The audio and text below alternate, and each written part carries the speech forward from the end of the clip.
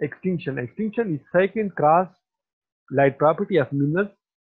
An anisotropic mineral grain is an anisotropic mineral grain or crystal is said to be in position of extinction when it becomes dark in cross light or in cross Nichols. It means that when a mineral becomes dark in cross light, then it is said to be in position of extinction. Why extinction occurs? Extinction occurs when vibration direction of both microscope and mineral is parallel to one another. Extinction or mineral becomes dark whenever the vibration direction of mineral becomes parallel to the vibration direction of microscope, and process of extinction then occurs. Extinction repeats itself after every 90-degree rotation of space. So in one complete rotation, 4 extinction positions are produced. As you can observe in this diagram, this is a mineral grain. Now when we rotate the stage, it becomes dark. It is now in position of extinction. This position of extinction is repeated after every 90-degree rotation.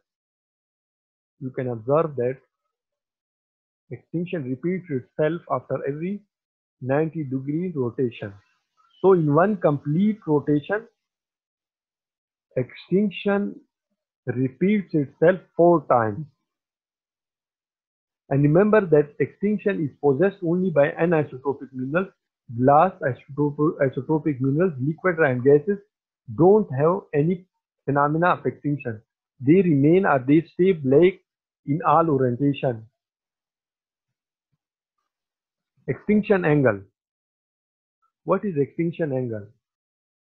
The angle between mineral and vertical crosshairs in extinction position is termed as extinction angle. The angle between mineral grain and vertical crosshair is termed as extinction angle. Suppose this is a mineral grain in an extinction position. So the angle which is made by this mineral grain with the vertical crosshair, this angle is then called as extinction angle.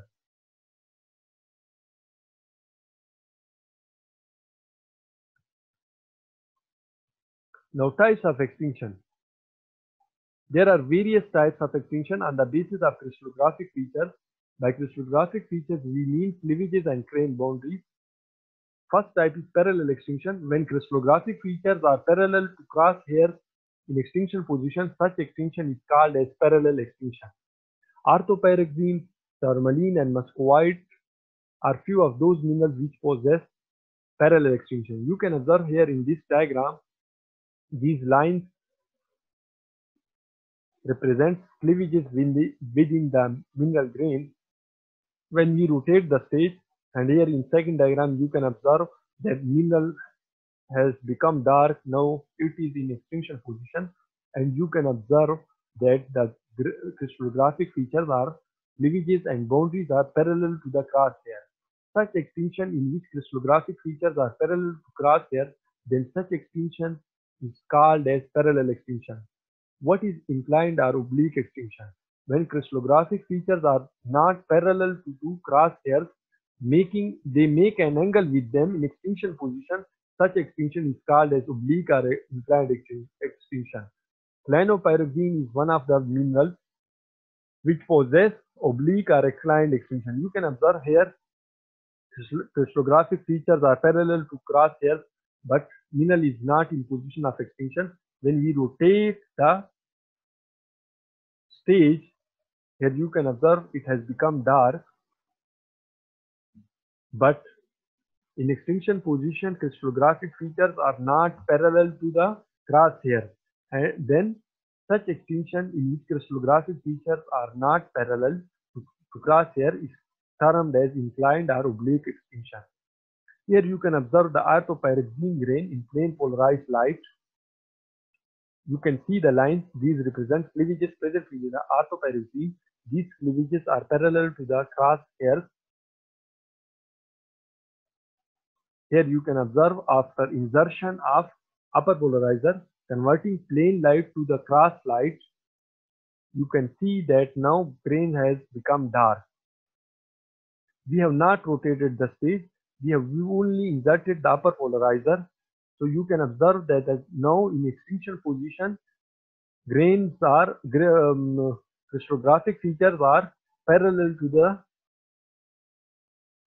crosshairs, and such extinction in which crystallographic features are parallel to the crosshairs is termed as parallel extinction. Now, clinopyroxene. Clinopyroxene is a mineral which possesses inclined extinction. You can observe here the lines present within the clinopyroxene are parallel to the crosshair, but it is not in position of extinction. Now, when we rotate the stage, you can observe here clinopyroxene has become dark, but the crystallographic features are no more parallel to the crosshair. So, when in extinction, crystallographic features are not parallel to the crosshair, they make an angle with the crosshair, then such extinction is then termed as inclined extinction. Symmetrical extinction. Extinction in which diagonals of rhombic pattern formed by intersection of cleavage faces or crystals are parallel to vibration direction of microscope, then such extinction is called as symmetrical extinction. Here you can observe in this diagram, you can observe that a rhombic pattern is formed by the crystals or cleavages of a mineral. Now, if in extinction position the diagonals of this rhombic pattern becomes dark, then such extinction is termed as symmetrical extinction. Why the diagonals of rhombic pattern become dark? Because now diagonals are parallel to the vibration direction of microscope, and symmetrical extinction appears almost in the form of net. Symmetrical extinction is possessed by mineral calcite. Calcite is one of those minerals which possess symmetrical extinction. Wavy and the lows are patchy extinction. These are the same name for same extinction. It is called sometimes wavy extinction or undulose extinction or patchy extinction, or it is also called as undulatory extinction. Sometimes when grains have been staged, the grains will have patchy style of extinction. Sometimes when grains are deformed, they are strained, stresses have been applied to the grains and have resulted deformation within the grains, then such grains possess wavy extinction.